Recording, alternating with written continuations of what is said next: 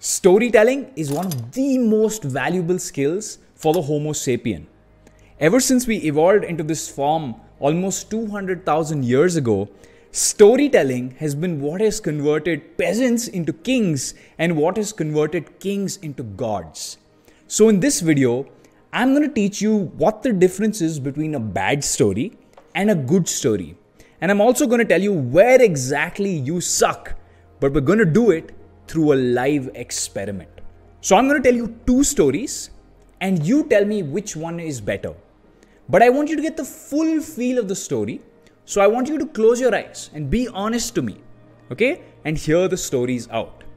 Here's the first one. Bro, last night, this couple was traveling from Himachal to Chandigarh and they got killed by a serial killer on the way. That's it. That's the story. Now here's the second one.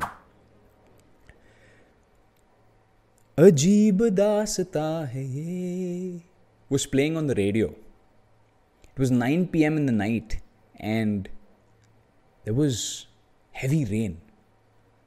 Arjun and Sanjana were in the car. They'd just been to the in-laws' house and they just got recently married. Sanjana was really pissed off with her mother-in-law. They had a fight about something trivial, and because of that, Arjun and her had a rift going on between them.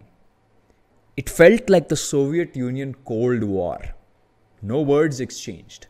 Just old school Hindi music playing on the radio. We interrupt this broadcast to bring you an emergency message. On the highway between Chandigarh and Bir, there is an unknown killer on the loose. We have received multiple reports that there is an armed, dangerous man walking around murdering innocent civilians. We recommend you be cautious and do not stop while going through these roadways.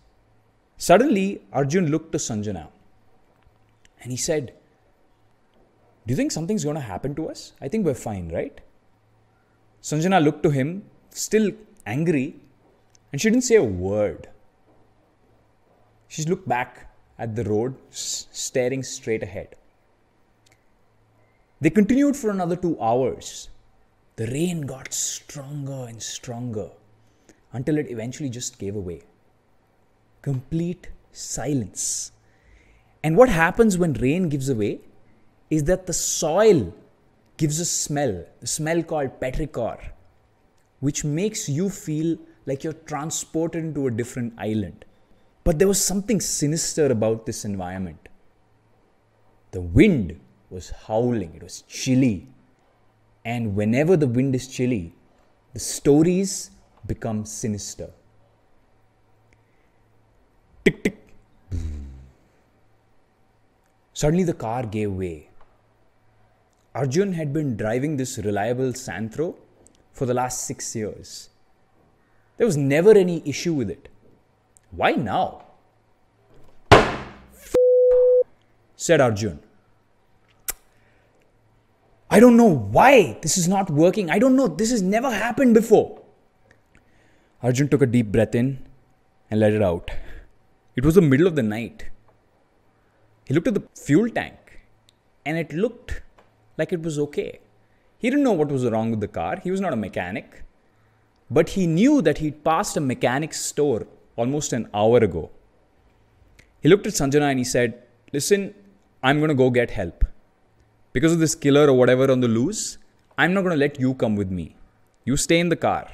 In fact, go to the back seat, lie down on the floor, and, put that blanket on yourself. There's a blanket in the back seat. Put the blanket on yourself and just cover yourself."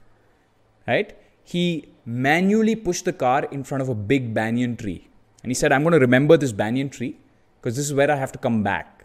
It was just forest and road. There were no other landmarks. And he said to Sanjana before leaving, "I don't want you to open the door for anybody else. When I come back, I'm going to knock 3 times. And I want you to open the door only when you hear 3 knocks. Not otherwise. Only when you hear 3 knocks. You got it? Sanjana looked at him and said, Okay, cool. I'm worried.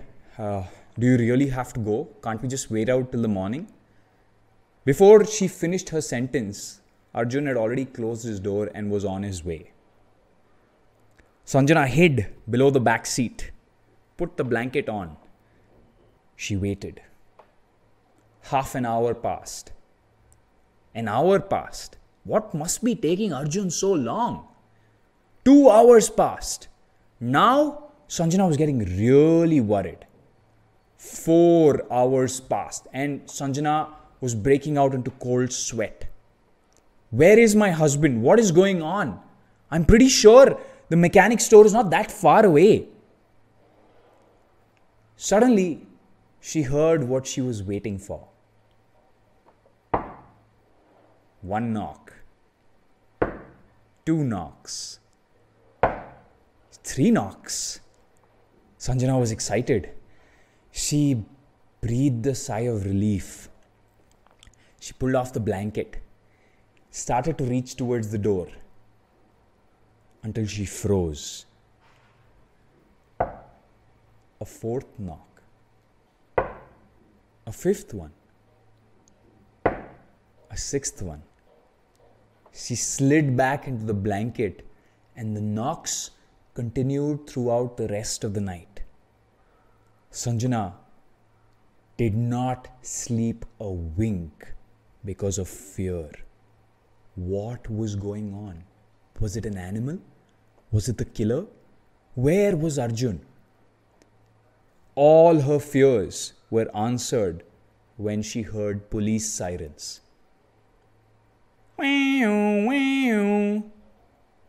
A police car parked right next to hers. A gentleman stepped out and forced open her door. He said, "Ma'am, please come with us." He picked her up and he put the blanket around her and he asked her to keep walking with him to the car. And he said the words, "Ma'am, whatever you do, please do not turn around." Sanjana, stricken with fear and not ready to listen to anybody else, turned around, and what she saw made her scream. It was her husband hung on the tree. The knocks were his feet hitting the car.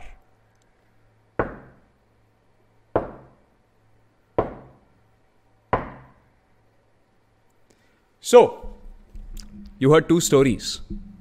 What was the difference between the 2? The first story had some information in it. The second one had information but also had detail. It had more information. It had descriptions. The wind was chilly. It's not just a windy day, it was a chilly day. Right? There's this video on YouTube where somebody says, don't use the word very. Right? Instead of saying it was very cold, use the word chilly. So descriptive words, more detail, more colors. Right? And the best example or the way to transmit this to your brain is to show you an example in a way you'd understand. Here is a picture, right? And it's a low resolution picture. It's a 144 pixel picture, right? You've seen these on YouTube when your internet quality goes down. And here's a picture in 4K. Do you see the difference? Do you see that this 4K picture contains so much more detail? Do you now see that quality stories have much more detail? They're like giving another person a 4K picture. And the reason for this is that when you tell a story, you are not just sending words to the other person. You are transmitting images. Think of it like this, right? When you start speaking, it's like a data cable goes from your mouth to somebody else's ear. Or if you're writing, then a data cable goes from your, whatever you've written stuff on to somebody's eyes. And you're transmitting information. That information goes into their brain, right? And then they see images. You're transmitting images. And what do those images do? All images transfer emotion. You see a funny image, you see an image of SpongeBob hitting Squidward, that's funny, you'd laugh. If you see an image of a malnourished child in a war-stricken country, you'd look at that image and you'd feel that empathy, right? So images transfer emotion. So essentially what you're trying to do is you're trying to transfer emotion. And the way you're doing it is in a very roundabout way. It's not directly giving a person an emotion, right? You can't do that. We've not evolved to do that. You use a special language. You use words to transfer those emotions through images. And what you have to learn is high resolution storytelling. All the stories you've told so far were the first type of story. Low res, 144 pixels, 360 pixels. What you need to do is get to 4K. And to do that, the first step is to improve your vocabulary. No matter what language you're telling the story in, the more you can specifically describe an environment, the more you can say words like, there was tension in the air, the more you can describe a scene more vividly. You're like a painter with words, right? And you need to paint a very specific image. How would you do that if you don't have the right colors? And the colors in this case are the words. Step 2 is to put yourself in the shoes of the listener. What sort of images do you want to display in your head? A good exercise is to think of a scenario and say, well, how best do I describe this scenario to myself? Was the road grey or was the road grey filled with moss? Because that matters. You're painting a very specific high resolution picture. You're the first target. So think about how you'd like to think about the story. Remove the context that you yourself would have, right? You might have context to the situation. You might know when you're talking about a tree that it's a large tree. Why do you expect the audience to know? It is necessary to tell the audience it was a large sequoia tree. It puts a very specific image in their head. So no fuzzy images, specific images. And how do you do that? Go back to step 1, better vocabulary. The final step is to exercise this muscle of storytelling. How do you do it? You go to your friends and you tell them a story. And then you ask them to draw pictures of that story. You can do this with your parents.